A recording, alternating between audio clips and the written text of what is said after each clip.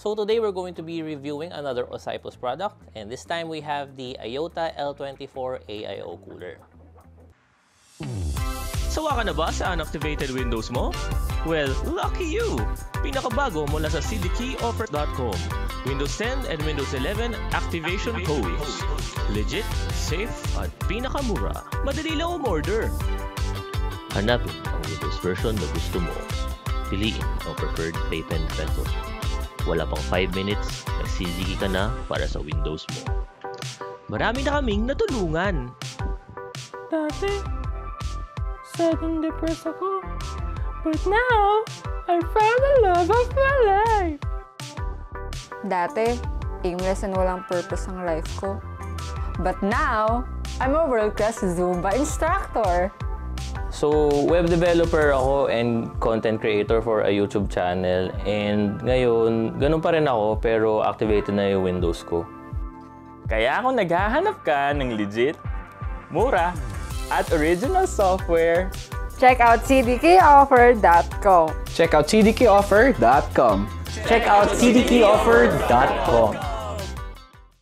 We previously reviewed their A62 Black Air Cooler, and we've noted there that they have a very specific design language and a focus on aesthetics. And the Iota L24 AIO continues that trend.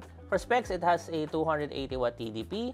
It supports Intel LGA 115X, 1200, 1700, and 1851.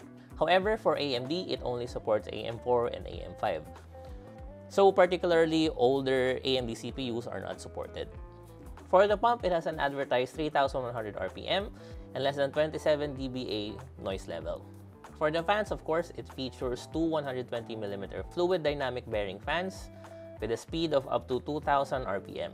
The advertised max airflow is 77 CFM and noise level is less than 29 dB.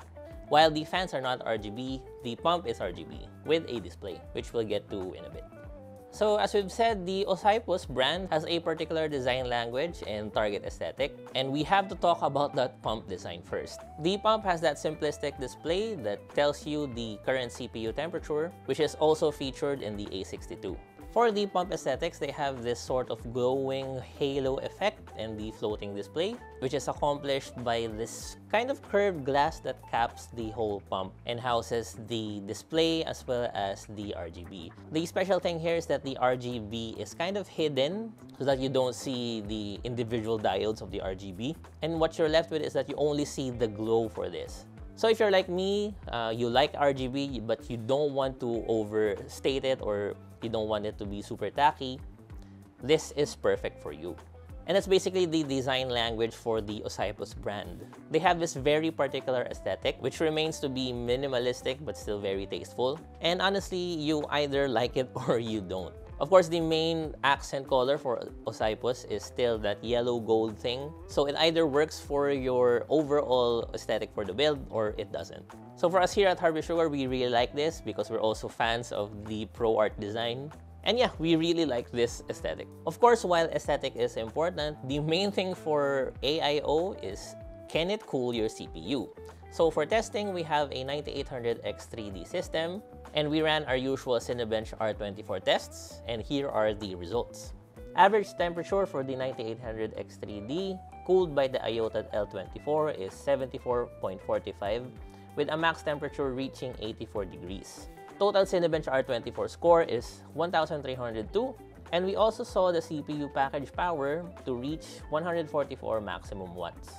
While unfortunately we didn't have an AIO to compare it with, we pitted it against the Freezer 36 for some reason, and we saw that the Freezer 36 kind of hit the 90-degree mark, while still scoring a bit lower than the Iota L64, but not reaching its maximum CPU package power. That goes to show that some AIOs are still better than air coolers, but that really depends on the context and your system build. Aside from the performance, another noteworthy feature of the cooler itself is the very solid build quality. The mounting system and basically how you mount this thing to the CPU is very easy. And from what we can tell, it's very stiff and would provide enough contact with the CPU, unlike some of the sketchier mounting systems from other budget brands. While Ocypus is fairly new in the DIY PC building space, you can clearly see that they have a deep understanding of what DIY is. The mounting system and basically everything about it is user-friendly. Most of its features are not over-engineered. Plus, the little stuff like the fans here are already pre-installed, which is really still a mystery, while other brands still have them separate from the radiator itself. And basically, that's it. The whole thing about Ocypus is their simplicity. But it's not too simple that it's missing out on some of the features that you need. This is currently priced at around 4,750 pesos. And I know what you're thinking, there are a lot of more affordable AIOs out there. But in our experience, they rarely have that performance, that build quality, and the premium aesthetics that this cooler has. And I know that we get a lot of flack about this, we get a lot of hateful comments about this. The aesthetics of the component and the overall look of your PC build once you install that component is a valid and significant deciding factor for your purchase decision. And that's just the reality of it. Else there wouldn't be a lot of market for the Lian Lees, for the Fractal Terras out there, for the Corsair and all their RGB, for the NZXTs. And that's essentially one of the more fun aspects of PC building. It's really up to you. It's very personal and you can customize it however you want. There isn't a lot of rules regarding aesthetics. So that's why we talk a lot about aesthetics. Of course, with the performance to back it up with. And based on our tests, we know that the Iota L24 is a very solid choice for your next PC build. So if you're looking for a budget cooler with the premium aesthetics to back it up, we highly recommend the Ocypus Iota L24. Thank you for watching.